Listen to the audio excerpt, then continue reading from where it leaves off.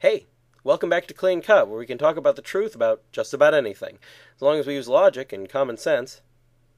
This season, we're looking at some additional issues that I've seen brought up in various comments, replies, and requests, but which I haven't already done videos on. Last time, we talked about how there could be happiness in heaven if all you do is worship God. And this time, a topic I saw raised by someone online, how the saints can endure an infinite tomorrow. This person was raising issue with the whole idea of heaven by arguing that certain things about it sound good at first, but ultimately wouldn't make people happy. They said that no matter how pleasant you make it, actual eternal life is forever, and that forever is infinite and would probably be maddening to any regular person, regardless of the circumstances.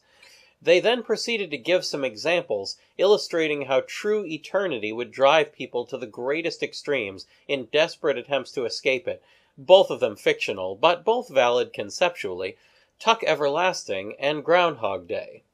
However, while each example shows the flaws of an eternity lived out on Earth, in an environment that's not meant to be permanent, neither one really challenges the idea of heaven, because of one factor missing from each: an all-powerful, all-knowing being who loves them and actively seeks to bring about their happiness.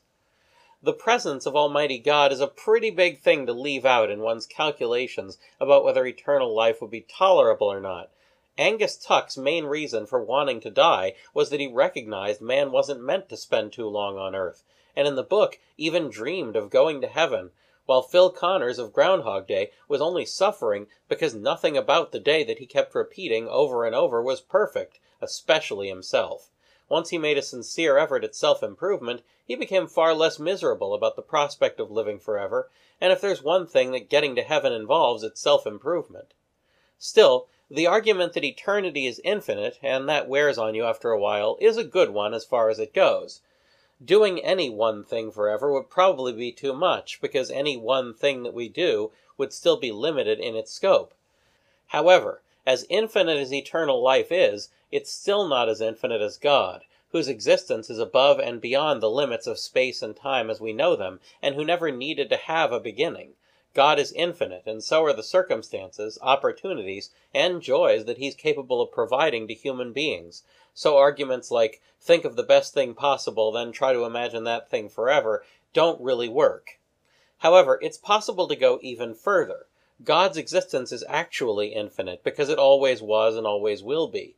God simply is in every state of affairs, every possible situation. He is actually infinite. However, eternal life is not actually infinite, but only potentially infinite. What this means is that while the saints could, in theory, continue living indefinitely, there would never come a point where any saint stands up and says, "There, now I've lived for an infinite amount of time." Because of this, the infinity in which the angels and saints exist is, in the end, smaller than God's infinity, and therefore they will never have the ability to completely exhaust the number of goods that God is able to provide them with.